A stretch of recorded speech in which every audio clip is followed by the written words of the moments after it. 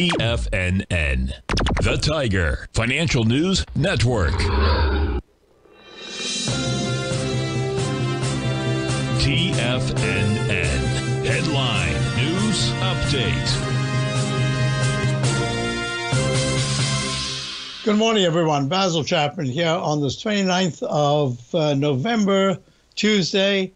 And we are coming in here for the 10 o'clock Tiger Financial News Network market update. Dow's down 12 at 33,836. Very sharp move to the downside yesterday.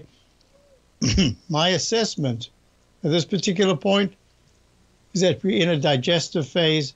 Started that yesterday morning, first thing, and it should continue just a little while longer. And we'll see just exactly how it plays out.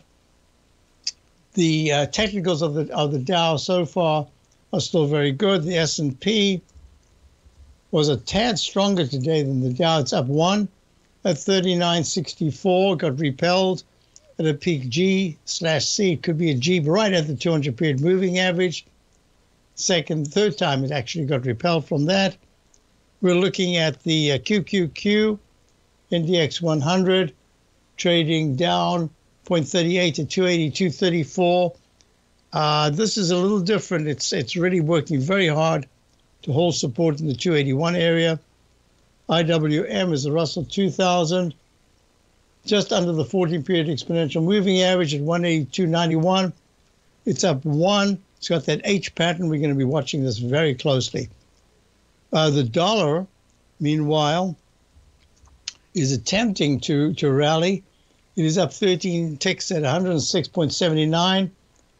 For the fourth time, it's just pushed above the 200-period exponential moving average. That's important for at least a counter-trend bounce. And because of that, gold, which was up quite a bit more earlier on, hit 1773, is now to 1766. Digesting big gains, still under the 200-period moving average. You're looking at the U.S. bonds down 13.30 seconds and 126 and 31.30 seconds at a peak E. Just really working very hard. Rates have been coming down, and that's important. Crude oil. Crude oil is trading right now sharply high at up 158 at 78.83. Still making lower lows and lower highs. Let's see if it's able to get to the 81s this week. I'll be back in a few minutes for the Tiger Technicians Hour. I hope you can stay. Check out my opening call, my daily newsletter. Be back. Hope to see you in a moment.